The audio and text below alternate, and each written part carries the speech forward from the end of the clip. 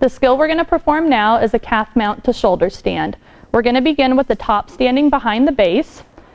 The base is going to go into a deep lunge with both knees bent. They're going to grab hands.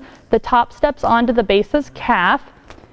He stands up, he pops with his leg and pulls with his arms, and then she just proceeds to a shoulder stand with her toes next to his neck, her heels together, a nice body position. Then they're going to grab hands and she's going to step off forward with support